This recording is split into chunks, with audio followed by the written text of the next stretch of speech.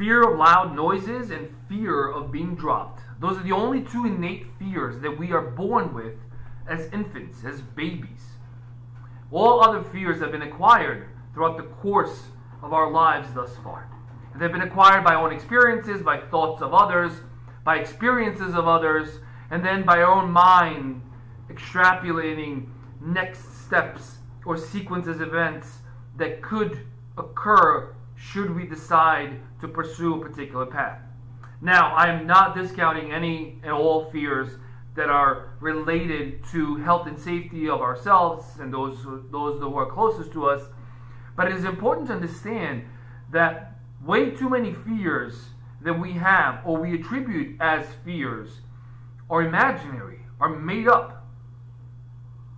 So what's the worst thing that can happen if you try something in your career or in your business and you fail? All right, you're in the same place you are now. Or maybe you're a little bit further back. You're still around. You can still figure this out. Others have tried and failed. And nothing major in life, in history of the world, has ever been accomplished by anyone who was afraid to try and attempt something new. Ever. They all took risks at their times and were often made fun of and ridiculed at that time, only to be regarded as visionaries and leaders decades later.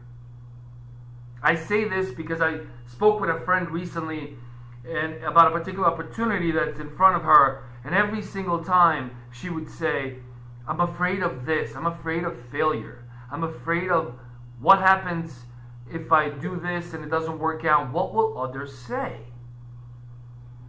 I'm afraid of giving up the comfort and cushy environment that I currently live and operate under, and so forth. Obviously, my response is as someone who embraces risk and challenges and is open to them in general. My questions were always, on the other side of that coin, and my responses were, what happens if you don't even try? This is something that's been on your mind for months or years, and now it's in front of you, and you're doubting yourself. You're afraid of taking that next step. Do it. So what happens if you fail? Who cares? At the end of the day, everybody has their own problems, their own challenges, and their own failures. And don't allow failures of others to dictate your own opportunities and your own next steps and risks that you're willing to take. At the end of the day, it's about being happy, fulfilled, and growing in whatever you're doing. And I don't mean that in financial or a title or a corner office perspectives. I mean in internal happiness, joy of contributing to others, to your families, to your friends, to your communities, to your towns, wherever you may live, to your countries, to the planet as a whole.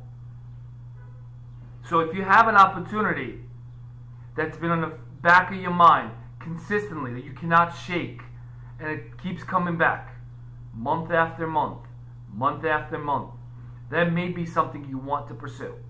Obviously, do your own risk assessment, so to speak, but take some risks and take some chances in life, because most of the things that we fear have been acquired, are incomplete, and are built upon insufficient information. What's the worst thing that can happen if you try a new opportunity and it doesn't work out? It's a lesson learned, and you move on towards the next one.